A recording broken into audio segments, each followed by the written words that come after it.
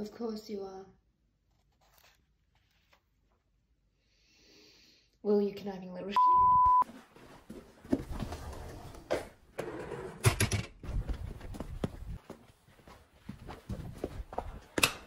Is there any... Nope, there's no content. No. For fanfics and counting. Are we gonna ignore the fact that Picard said James was like the Raunt turned evil and how much of a lie that was? I know. She made us all look like clowns. Oh, Picard can make me look like a clown any day. But what the f was that ending? And I second that because we really took her word for it with this whole to be the chosen one pastoral fantasy. Like she isn't the queen of subverting tropes and expectations. We should have seen it coming, honestly. Actually, now that I think about it, going back to James, he's more like Ansel because he wants to seduce the boy savior, or at least he's trying to, I think. But he does have that Laurent trait where he can open his mouth and turn the whole room on itself. In Captive Prince, it was Damon's biased narrator and Laurent's unraveling motives. But now it's the enemy within, quite literally. Cheers to painfully homoerotic conversations that are like a game of chess, my guys. Not to mention, Devon's a unicorn. What? Him stabbing Robert? I thought they were having a moment, but that's kind of up because he's basically a unicorn poacher. I know, but we need to gather as much brain cell energy here because I feel like I still don't know who Will is. Do any of you feel that way? Nope. No.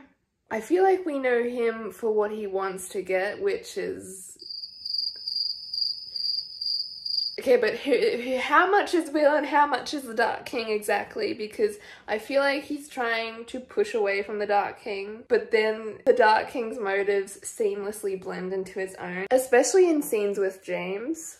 I wager that we will descend into darkness. Oh, poor James has a boatload of self-loathing coming his way when he realizes he's back in his Dark Master's grasp. Also, speaking of expectations, Cyprian's gonna kill Will on sight if he finds out he was the Dark King all along. Where's Will gonna go next? I think Violet will stay on Will's side. Maybe not right away because we have a child savior on our hands. Okay, but what blew me away was that this entire time there was evidence that Will was not blood of the lady. And it was right under our noses in the words. I got the book. Let me 1. Magic channeled through emotions, which didn't make sense because Will had other scenes with high emotion apart from the kiss with Catherine. 2. Touching the corrupted blade, obviously. 3. Loosening the ropes just so he can see what happens if a crate falls on James. Oh, also, the conversations that he has with James where he acts weirdly, but it's not noticeable until you read it the second time. Example, page 251. You're supposed to be the fighter, said James. You're no match for the Dark King.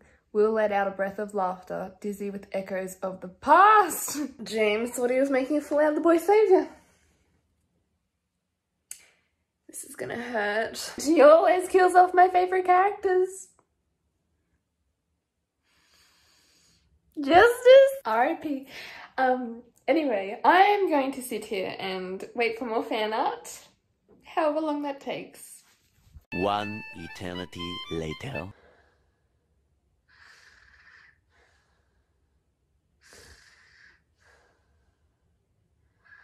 I don't have tonsils, so I can't smell properly, I don't think.